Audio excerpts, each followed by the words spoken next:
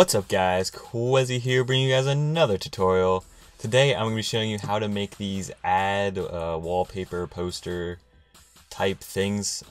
Essentially the effect I'm trying to teach you is first of all like the Lightroom setup, and I actually just watched my buddy Baz put out a tutorial a couple weeks ago, depending on when I post this, on a similar thing, so I'll link that in the description.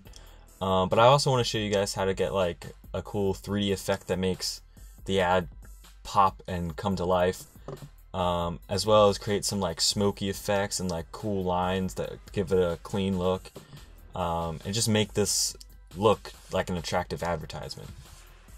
So I'm just gonna go and recreate this one I have here.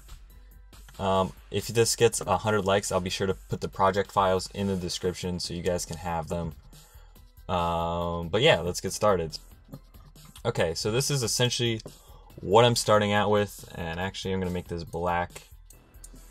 And the image size, or the canvas size, I'm using 1600 by 882. I mean, it doesn't really matter what the size is, it all depends on what you're doing and what size you need it. But first thing you're going to need to do is either pen tool your product out or get it with a transparent background of some way or some manner. And I'm going to go ahead and hide the boot for now. We're just going to focus on the background and all that stuff. And we're going to work our way up from the bottommost layer to the very top layer.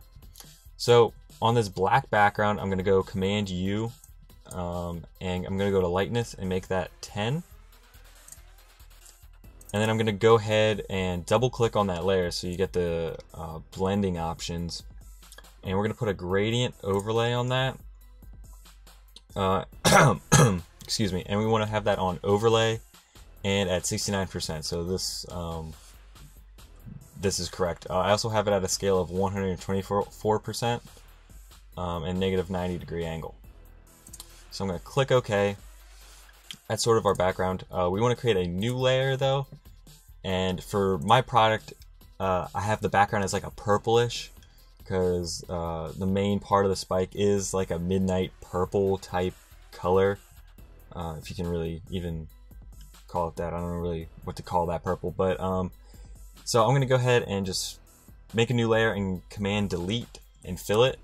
Then I'm going to double click on it, go to color overlay, pick a color, and I actually have a color saved here, and it's 1F1E24. Alright, I'm going to click OK, then I'm going to right click, rasterize layer style, and I'm actually going to save that, or put that on 70%, so the gradient and the dark background show through just a tad. And then we want to kind of create a wall effect. So this is something I saw Baz do in his tutorial as well. And I've seen it throughout YouTube in various tutorials, because I always like to scout out tutorials and try to not do the same thing other people do. But this is a common theme and I actually really like it. So I'm going to create a box. I'm going to create a new layer, create a new box. And I'm actually going to move it up a little bit. And this is essentially going to be our like backing wall. So I'm going to go to my brush, I'm going to have a black selected, I'm going to go to get a soft brush, put up the size a little bit, and about 700-800, and I'm going to barely be touching that box, and I'm going to go hold shift, go straight across, and then Command D. And there's sort of our background. We can decrease the opacity of this a little bit. So maybe around 50, and maybe 40 would work. Yeah. Excuse me again. So I'm gonna keep it at 40. Then we're gonna create a new layer. This time we want to make sure our colors are black to white. If yours aren't, you can just click that button right there. And we're gonna go to Filter, Render, Clouds. We're gonna set that to Overlay, and put that on 4%. And then we're actually going to select that layer again and Command J to duplicate it. And we're going to set it to screen this time. Set it just down 1 to 3, or yeah, 3%. And then I'm going to get the eraser tool. Make sure it's a soft brush again. and we're gonna increase the size so we erase it all, everything in like the middle. So about something like that. You want to click a few times.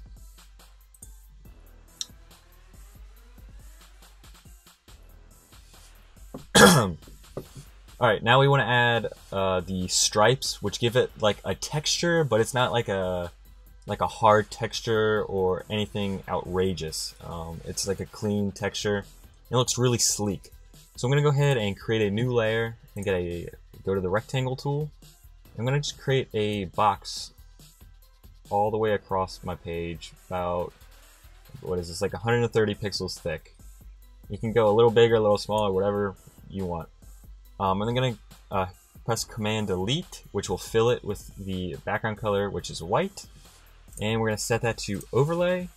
And we're going to get our eraser tool again and just buff out one side like that.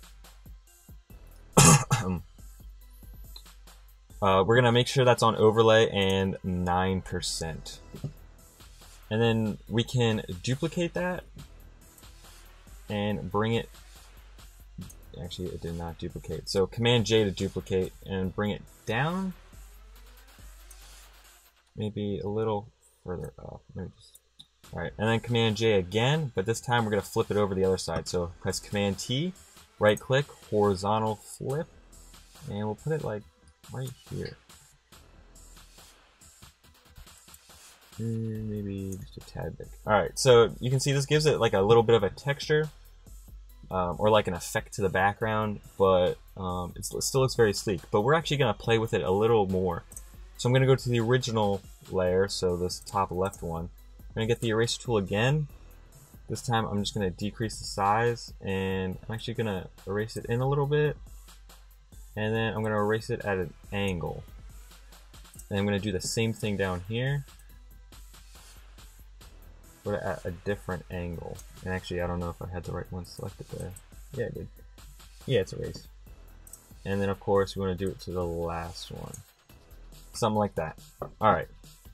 So we're going to create a new layer again, and this time we're going to add like a thin stripe. A couple of them, like 3 again, probably. So go to your brush again. This time we're going to put it on a hard brush. So hardest at 100, and we're going to put it at about a 3 or 4 size. So I'm going to go with 3. I'm just going to click, hold shift, and go all the way across. And you can see I accidentally did that in black, but I'm just going to Command I to make it white.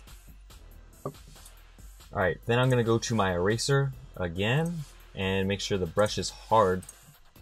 And I'm going to go and let's see, how do I want to do this? Let's see, let's erase part of it here, and let's decrease the size a little bit. And what we're going to do is we're going to click somewhere like there, and then decrease the size and go like in the middle here. Let me just try this again because I didn't like that. It was too big of a gap. Maybe decrease it. Alright, so it's like a long line and then it kind of fades out. Or just kind of like dwindles out, I guess. I'm gonna, so you can put that behind the spike just a little bit. And then we're gonna duplicate that again, so Command J, and go down, and then go right. Maybe move it up. And I'm actually gonna move this first one up to the top, like there. And let's duplicate this one now. Command T, right click, flip horizontal, hit enter. And we're going to bring it over here like that. And we'll set all of these to overlay and about 48% opacity. Excuse me again, guys. Alright, now we want to go to the floor because the floor looks kind of stupid and there's nothing really going on. I know like this picture looks pretty bad right now, but trust me when I say we're going to get to the good details in a little bit. But we're going to create a new layer again. This time we're going to go up to the rectangle marquee tool and select the elliptical marquee tool. And where like the wall and floor meet, we want to click there and go to the bottom corner. And we want to do Command Delete again to fill that with white.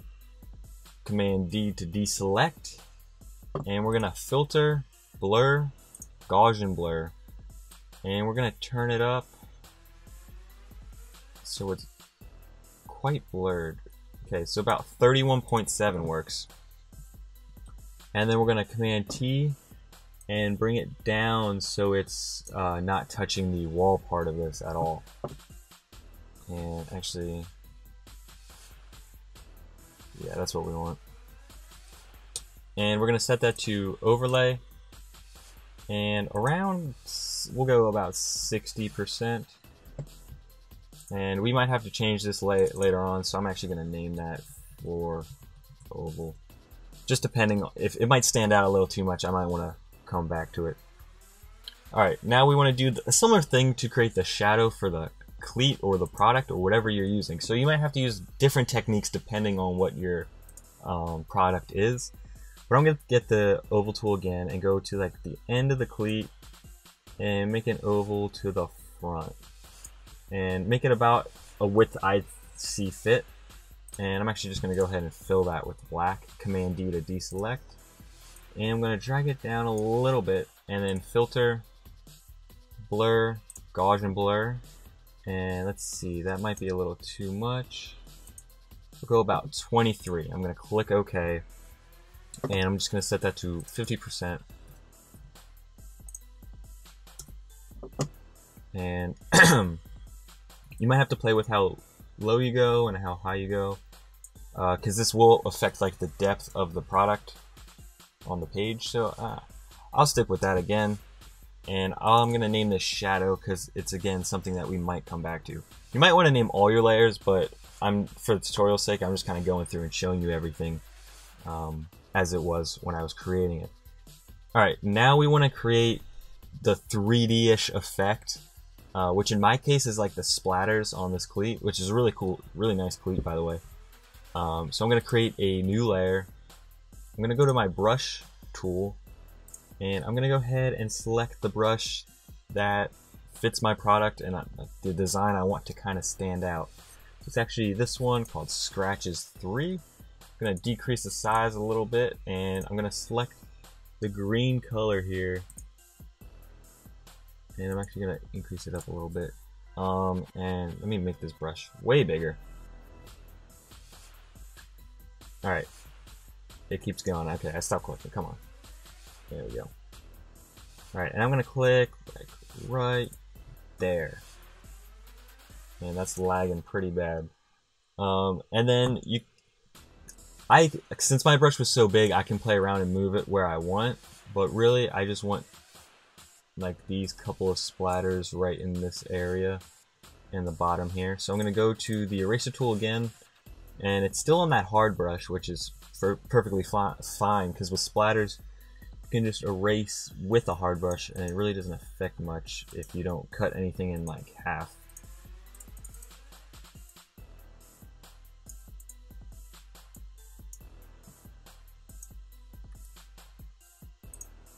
Alright, so that's basically the look I'm going for. And since when we finish this Lightroom, there's going to be light from the top, so everything below is going to have a darker look. We want to add a bit of a gradient on here so that it has that dark to light look. So I'm just going to go ahead, gradient overlay on that layer, and I'm just going to put it at 100%, click OK. You can see it goes from darker to lighter, which is kind of what the cleat does as well. And we'll get to more splatters soon, but we want to cover the boot layer for now, or the cleat, or the product layer, whatever you want to call your layer. I named it boot. So I'm going to create a new layer above that, and I'm going to hold Alt or Option and just click that layer so it becomes a clipping mask. I'm going to go to my brush, and I'm actually going to flip this to white and make it black. I'm going to keep that green up just in case I use it later on. And I'm going to go to a soft brush. Come on. And I'm going to increase the size a bit. So I'm at about 600, and I'm going to click here, hold shift, and go across. And what that essentially is going to do is add a bit of a shadow on the bottom of the cleat, which is again going with the effect of the lighting from the bottom and the darkness from the top. So I could set that to overlay or something like that if I feel so inclined, and I think I will actually. So I'm going to set that and drag it up a bit so it affects a little more, and then put it on 67. I actually like the overlay look for a shadow. A lot of people don't, but I do. I think it looks pretty good in this case. Not all cases, obviously, because you might get different things. But for the white, I actually don't. So let's go ahead and do that. So I'm going to create another new layer. Same thing, Alt-click. And this time we want to have white, brush. And I'm going to make this a little bigger. And boom. Add some light. And let's just set that to like 73 opacity. And that's the light on the boot, which obviously we have light already at the toe area. But the top part didn't really have any light, so we added that in, and we added more of a light to fit our needs in this advertisement. Alright, so I'm going to go ahead and go back to that splatter layer, right click it, and copy the layer style. And I'm going to go to the very top layer and go ahead and create a new layer. And let's make sure our green is selected, and let's go back to our brush that we need. So I'm going to go ahead and do the back part of the cleat. So essentially the idea behind this was the splatters are going to come off from all sides. So I got the left side of the boot. Now I want to get the back side of the boot, and then I'll get the front side towards us after this. So let's go ahead and maybe like that. I actually like that a lot. That's a little bit. That's a little better. We'll do that. Alright, let's go ahead and erase all of this.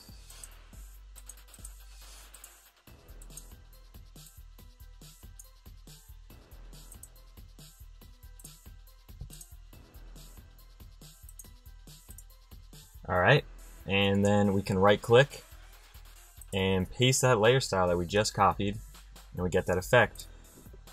Now let's go ahead and create a new layer again, and let's get the brush, and let's try something a little different. Maybe the bottom, is that? Not really liking that. This is kind of, I like this upper right hand corner. Yeah, let's do that. And I'm gonna go ahead and erase this all.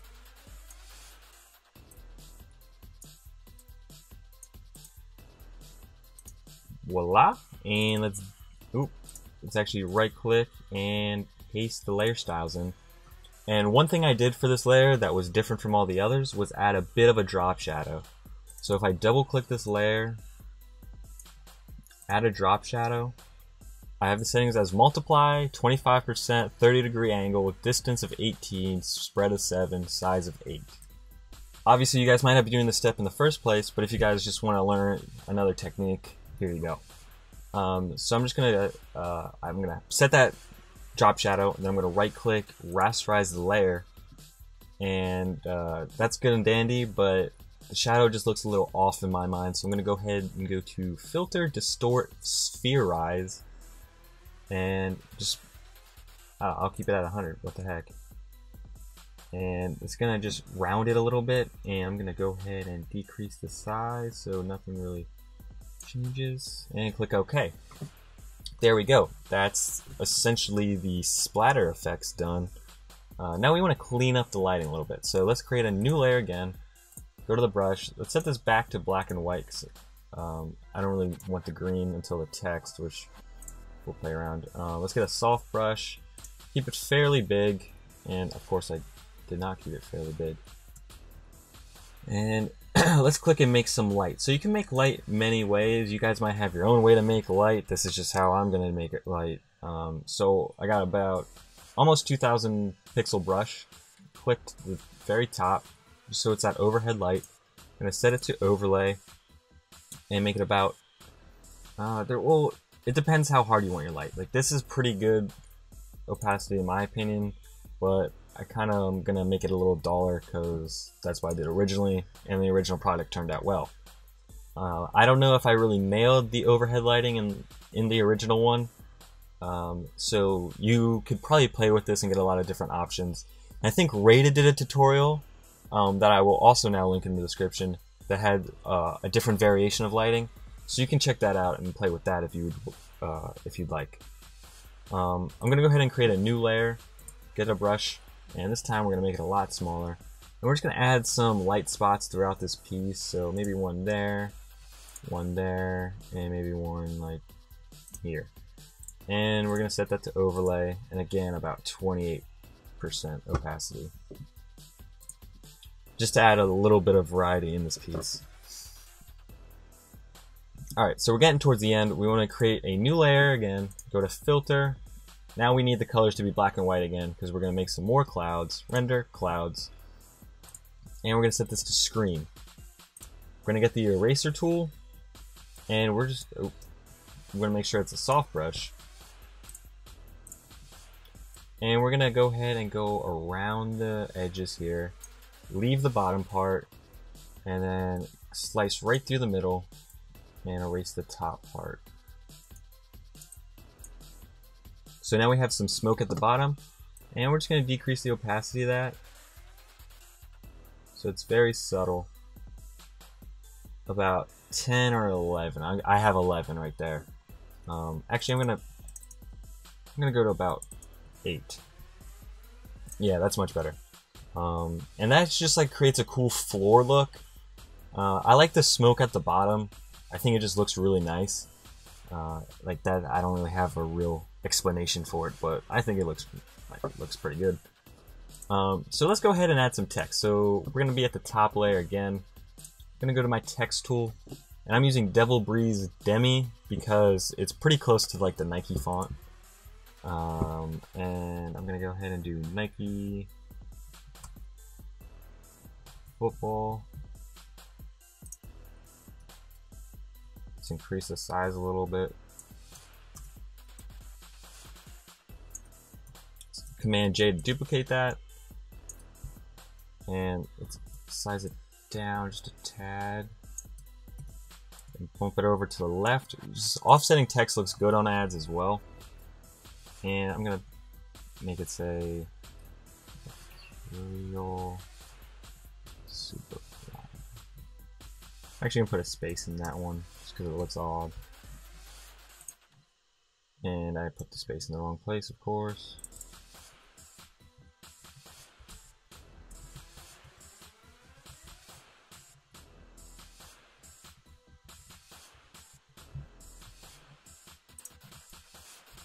And I'm gonna decrease the size a little bit. Alright, there we go. Also, we want to pull up the Nike swoosh. So here's the Nike swoosh. I'm gonna just drag that into Photoshop. Actually, I already had one here, but whatever. And bring that in here.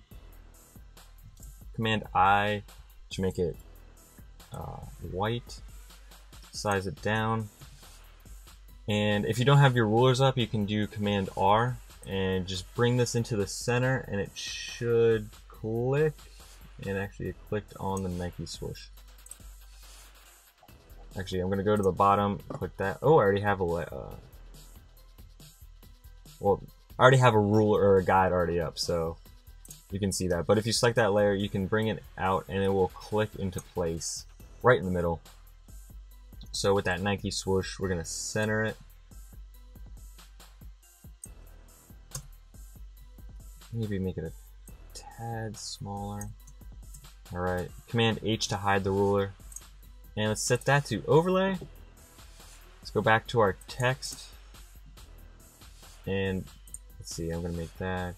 So I'm gonna select the mercurial.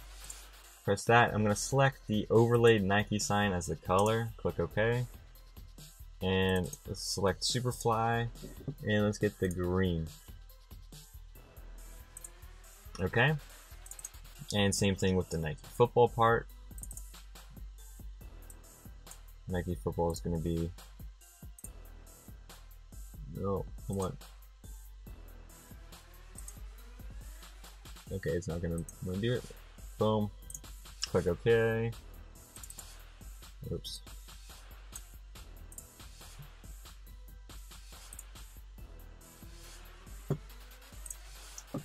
that. Alright. Boom. There's our text. There's our ad. Looking pretty good. There's one thing we forgot though, and that is probably the most important thing, which is the color correction. And I did a very simple color correction on this one. Essentially, I only added 4 things. So let's go ahead. Make sure you're on the top. Obviously, I have everything in a group here. So I'm going to go outside the group to create the color correction so I can know it's separate. I don't know, that's what I do. But let's go here and add, we'll start off with the vibrance. So go ahead to vibrance and let's do 12 vibrance and about 8 saturation. And let's go ahead down here and let's go to curves next. And I'm just going to go to the top-ish part, bring it down, and go to the bottom part and line it up straight. And yeah, that's about good. Let's add some brightness and contrast. We're not going to touch the brightness, but we're going to add a contrast of about 10. You can see that brings out the dark background a little bit more. And I'm going to go ahead and add a gradient map, and this might be the only thing you don't have.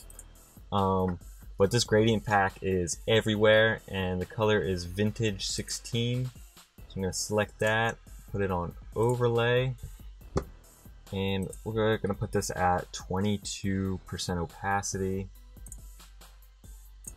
And boom, that is our product. One final thing I did do was duplicate everything in the folder, minus the color correction. Command E to merge it all, Command J to duplicate it. Filter, blur, Gaussian blur, set it to about 2. Got the eraser tool, went full size like this, erased, brought it down, erased the text, selected both layers, Command E to merge them, and then finally, if you want, you can duplicate that layer again and go to Filter, Sharpen, Sharpen More. If it looks really too sharpened and weird, like mine kind of does, you can decrease the opacity a little bit. And there's your final product. So that felt like a long time. I don't know really how long that took me.